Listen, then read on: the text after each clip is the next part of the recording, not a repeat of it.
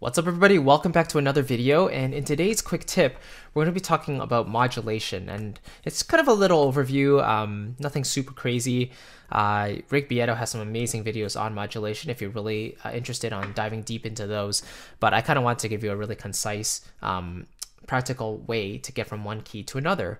So let's talk about what modulation is. Modulation is the act of going from one tonality or a key to another. Now, there are easy ways to do it, and there are very seamless ways to do it versus more abrupt ways, right? And this really depends on the two tonalities in question. So if we're going from like one key, like C major, for example, to one that's really closely related, like G major or F major, both G and F are very closely related to the key of C, because G major has one sharp while F major has one flat and C major has 0.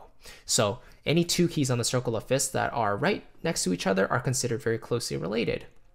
Now, going from one key to another in terms of closely related keys is super easy, because those keys will share quite a few common chords. Okay, so for example, in the key of C major, you have a chord like C major, which is the one chord in C major, whereas in G major, the C major chord is the fourth chord, right? So you can always go from C major to G major very easily by using, by using one of those chords as like a pivot chord. So for example, if I'm in the key of C, right, and let's say I have this really common chord progression. So now I'm on 1, but I want to go to G major. Then I can think, okay, well, C major is the 4 chord in G major. So what's a really common chord progression? 4, 5, 1. So in G major, 4, 5, 1 would be C major to D major to G major. So I could go, I landed on 1 here in the key of C, but now I think of it as the 4 of G major, and then go to the 5, and then we go to G. Right? And now we've successfully changed from one key to another just by using that common chord as a pivot chord, the C major. So that's kind of by using a pivot chord and using a chord that's common between both keys.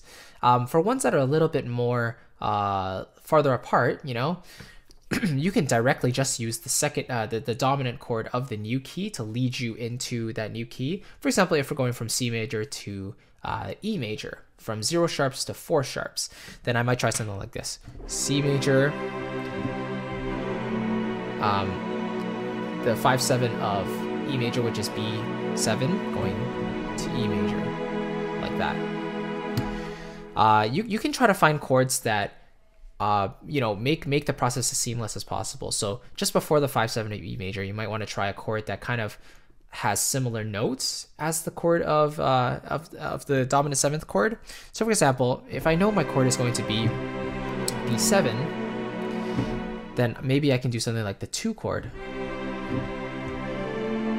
because the 2 chord is basically a D minor chord, and then if I go up in my right hand, D goes up to D sharp, then it's a good opportunity for me to use the B7 chord, because B7 has the D sharp in there.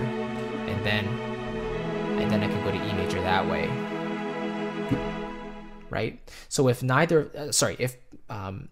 key has a common chord in relation to each other that is shared in common, then you can find a way to set it up so that the first key leads you nicely away from 1, but when you transition to the chord of the new key, it doesn't sound all that abrupt, because you want to try to find chords that are somewhat similar in construction. And another option, one more option I'll talk about, is going straight to it without any pivot chord whatsoever.